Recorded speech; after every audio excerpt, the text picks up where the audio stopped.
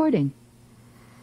Okay, well, what you're looking at now is a combination of a screen capture from Second Life as well as the depth buffer that comes with it. I had to do quite a bit of fiddling with it, and you see there's quite a bit of artifacts, and in fact you can see how depth buffers work. She's a little messed up, but the overall effect from the angle at which she's meant to be viewed is actually really, really cool. You can kind of get a sense of her dimensionality.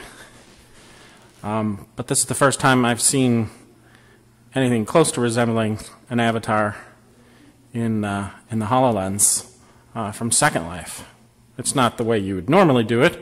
It's more like a sculpture in voxels, but it's pretty neat. It's similar to a technique called hulling, which we use to capture things using a camera in real space. So this is taken directly from a game. Luckily, well, not a game. It's basically the metaverse, but it allows us to capture things and bring them into the HoloLens and other places.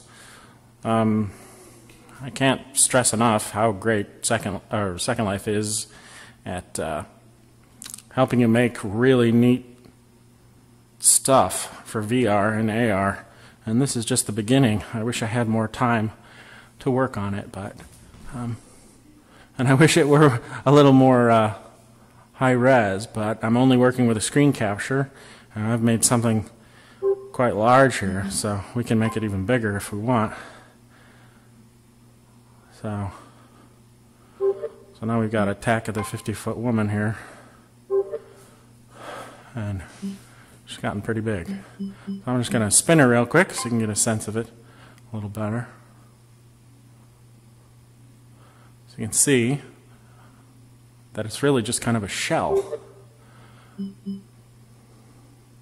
But nonetheless, it's really neat to be able to see an avatar from Second Life really starting to come alive. Enjoy. Hey Cortana, stop recording.